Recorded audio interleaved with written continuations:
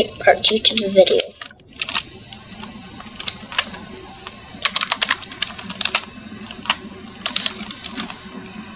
This is what you should have, so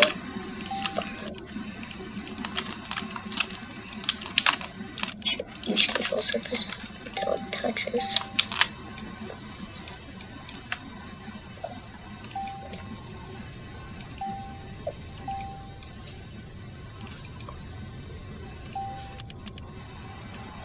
Alright.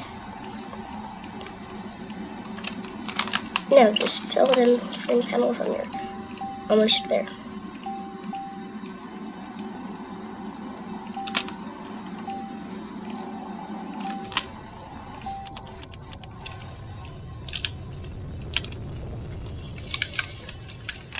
I like test it. No, it's better to left than left. Look, it worked. That's how it would work. Now it's time for the TNT. TNT has an absolutely no changes.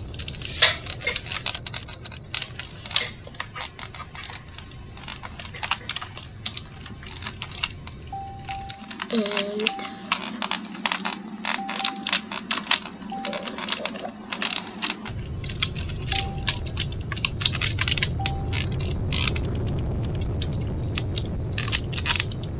it's just so good. Get more TNT and see what hit. But you don't have to do this. It's just like so to be more powerful. You know what I mean?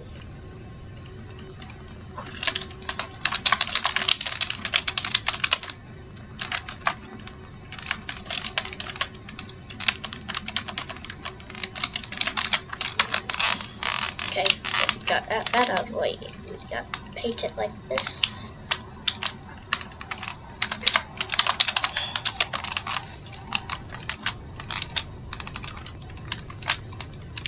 And now, parts of these, got to use it like this.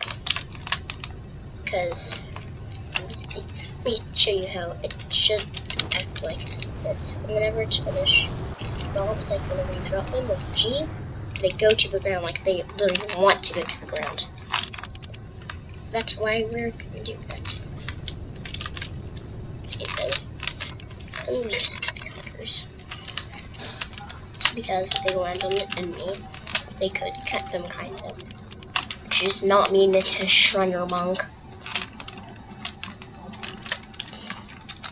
Okay, now we just need final bombs. This which are pretty much the same, just one row. You can add extras, but I'm just using this as like this is what I do with it.